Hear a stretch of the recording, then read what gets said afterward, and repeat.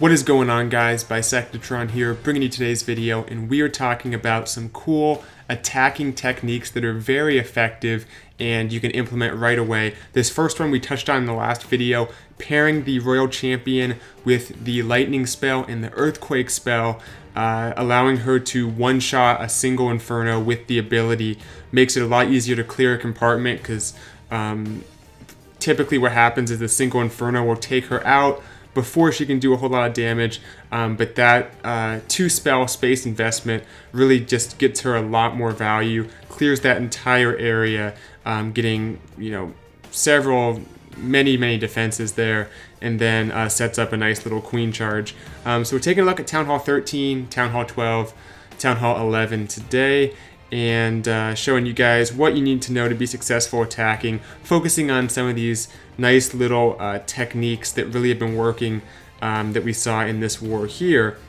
This was a nice attack showing one of By Forever's attacks. Opens up the multi-Inferno, just great value from this queen charge. The single Inferno was really there to try to stop this type of charge, but because the Royal Champion was used to neutralize it, opens up, you know, Inferno Tower, then comes over for the Town Hall, which, as I've said in the past, at Town Hall 13 especially, that Town Hall is just so important for a defender. It's one of your most important defensive buildings to keep very secure, so being able to take it out with the queen charge is definitely a huge advantage. Opens up the Warden's ability to be used, in this case, just over some defenses, allows that Lava Hound to last a lot longer with the ability on it, and then has a nice little battle blimp coming in on the back end, freezes the queen and the scatter shot. Then I think out of the blimp is going to come a dragon, and believe it or not, some sneaky goblins. I'm not sure, maybe the Town Hall was, I assume the Town Hall was supposed to go down to the queen charge, so I'm not sure what to say about the sneaky goblins, but maybe he was thinking the Town Hall wouldn't activate, then would come back across and get it with the blimp. So I could see how, you know, have that layer of redundancy in the attack plan to make sure the Town Hall goes down, but in this case the sneaky goblins just come out and, you know, break through a wall, do their thing, and that's a wrap for this attack. So a nice hit, utilizing a lot of cool strategies to make that triple. Let's hop over to some of our attacks. As you can see, this was a CWO invite war, and they pretty much mopped the floor with us. They got a perfect war, all 120 stars, and we were, you know, several stars behind that. Probably could have. I don't think we fully dipped their Town Hall 12s right at the very end just because it was already over, so we maybe could have gotten an extra star or two on the board, but you know, it wasn't very close as things boiled down to the end. I think our Town Hall 12s kind of shot us in the foot a little bit. This next attack, as you can see here, a nice little battle blimp just to target down the what gets the Warden, which is also a good value. The Warden's tough on queen charges, and of course the scatter shot. And then take a look at this. I like the Yeti funnel. I don't use it much myself, but I've been seeing it a lot, and maybe it's something I'll have to look into using more. The Yeti is good because it can tank for a wizard or two to also help with more damage on regular buildings. But one of the great things is you can see how many defenses went down just because of its the Yeti mites popping out. So that is one thing to keep in mind, especially if you know there's Teslas in the area. The Yeti mites are great against Teslas because the Teslas are low in hit points. They don't have a lot of range, so the Yeti mites are going to be able to exploit that and get them taken out, while the Yeti itself takes out non-defensive buildings typically. So you can get a nice combination of just, for 18 troop space, just dropping one of them and maybe a wizard behind, you can get a great funnel, where otherwise, you know, a baby dragon, you know, your other options aren't going to be as good. Look to use the Yeti for the funnel. But anyway, coming in with the queen charge, once again, queen taking out the Town Hall, and a queen charge has been a common theme for a lot of these attacks at Town Hall 13 that seem to be working. This base actually, you know, I gotta be fair, it was pretty good against hybrid. The hybrid did work, but a lot of the miners and hogs are actually going to die. It was just set up well for this part of the base to be hit with hybrid. There's a bunch of spring traps set up nicely. There's giant bombs in the right spots. So this is a good example of, you know, how you can defend hybrid pretty well. Just the springs are in the right place. I mean, I'm sure that the attacker was thinking this might be used against them, but sometimes if the base is set up, the traps are not enough to make it to make it undoable. And this is the case here where, yeah, the miners and hogs were taken out pretty effectively. A few miners will still up as we get towards the end here. Once again, a giant bomb, wizard tower, good splash damage there. But the royal champion's going to be able to finish off these defenses, and as well as the queen not going down the entire attack. Just makes this a bit overwhelming for the base, gets it done, and we will move along to some Town Hall 12 attacks. Let's see what we got here.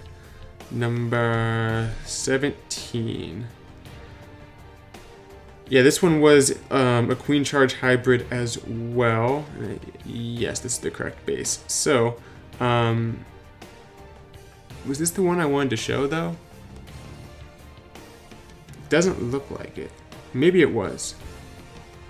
No, this wasn't the one I wanted to show. My mistake.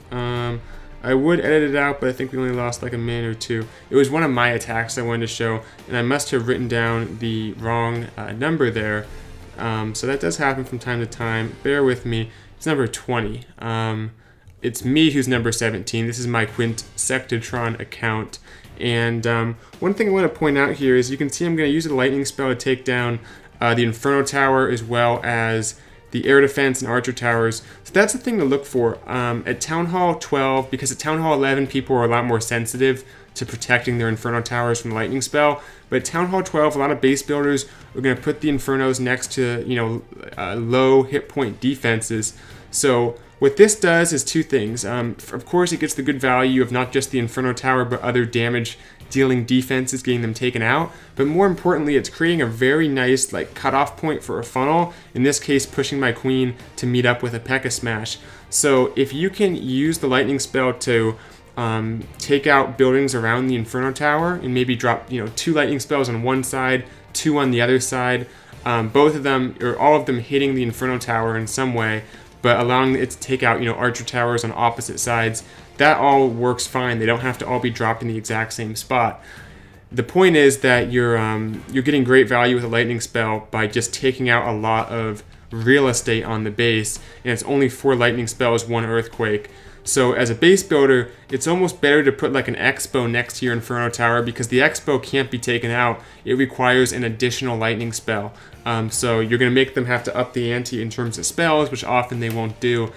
So having the lower hit point buildings next to the Infernos isn't always the best play. Of course, you don't want to put your Eagle next to one. I took advantage of that in my other attack, as I briefly popped into. You could see it was a lightning dragon combo attack. But the point is, just, you know, make sure you're not allowing too much lightning spell value, especially, or I guess at Town Hall 12 too, in addition to Town Hall 11, which is the Town Hall people always assume and associate lightning spells being used at. Anyway, this one wraps up here. Fast forward through the end of it. One thing, and I've said this a lot on the channel lately, but want to make sure everyone has the opportunity to hear it, is that as we go into, let's see, number 28, my Discord server, I'm doing giveaways somewhat regularly, and we just had the giveaway of some custom war bases, the same perk that all my Patreon patrons get. So check that out, and check the Discord link is in the description, because I'll probably be posting another giveaway soon. I have some Supercell merchandise. I'm still looking into how I'm going to do the shipping for it, since I have it with me. It's not something I can have Supercell ship, but I'm going to try to get that made possible so I can give away some cool merchandise for you guys. So be sure to join the Discord, because that's where I'm going to post updates and eventually post the giveaway itself.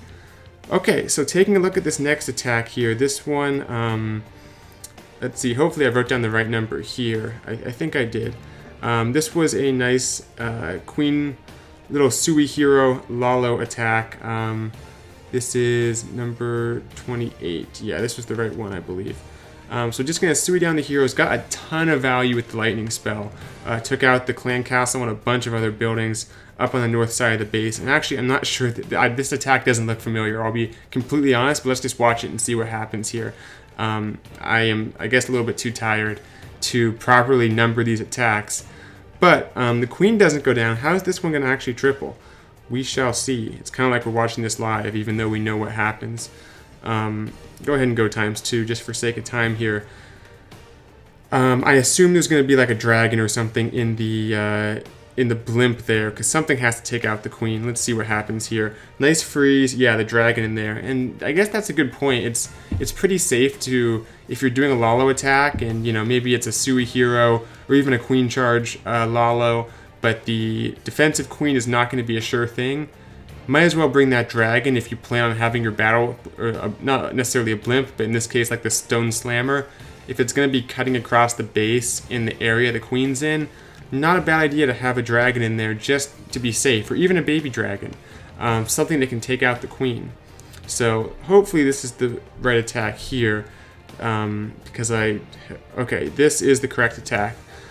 Sorry about that last one. So there is a one of these like little tips, so to speak, that I wanted to point out in this attack, as I did with some of the other ones. First of all, once again, great lightning spell value. It's not always just the Infernos. You can get it around the air defenses. Really, you know, as a base builder, you just have to always be scanning your base and not just be worried about Inferno Towers, Eagle, Clan Castle, the traditional defenses you assume and associate value with. But also, as you can see in this example, air defenses, you don't want to put archer towers next to them typically. Just don't give too much lightning spell value in any one place. But what's going on here is going to, you know, Sui down the heroes down at 6 o'clock. That's going to create the other side of the funnel. Baby Dragon kind of backing up that one lightning spell usage, and that's going to create the other side of the funnel. And then one thing I love here is the way the base was kind of segmented into little chunks that are easily able to be taken out by each part of the attack. So what I mean by that is we have the dragons and balloons coming in on the bottom, and then on the top the stone slammer, because there's nothing that can hurt it. Just an Inferno Tower on multi, a couple Teslas, but the loons go in there and kind of, you know, flesh out the Seeking Air Mines. So really that slammer is able to take out quite a bit before the E-Drag comes out. And then the E-Drag works well because the Town Hall is right there. Lots of good chain value going off the Town Hall, going on to other buildings. So really the base was segmented off very nicely by lightning spells, then the use of the heroes and the Baby Dragon. And then from there just kind of uses the appropriate troop combination on each part of the base. So oftentimes there's, especially at Town Hall 11 with less defensive buildings total and less DPS among those defenses, there's oftentimes little strips of the base where the slammer can get great value, whether it's part of a Lalo attack, part of dragons, or even a different type of attack strategy. So keep your eye out for that. Plenty of troops left up at the end here. Very nice attack. 2 alone with the umbrella in the name. Is that a mushroom? Nope, it's an umbrella. Cool name there. So, fast forward to the end. Hope you guys enjoyed the video and got something out of it. And yeah, let me know what you think in the comments, and I'll see you guys next time. Thanks for watching this video. If you enjoy my content, consider supporting the channel by entering my Creator Boost code, BISECT, in the Settings tab of your game, and keep in mind it occasionally resets and must be re-entered. Click or tap for another video and be sure to subscribe. See you all next time. Bisectatron out.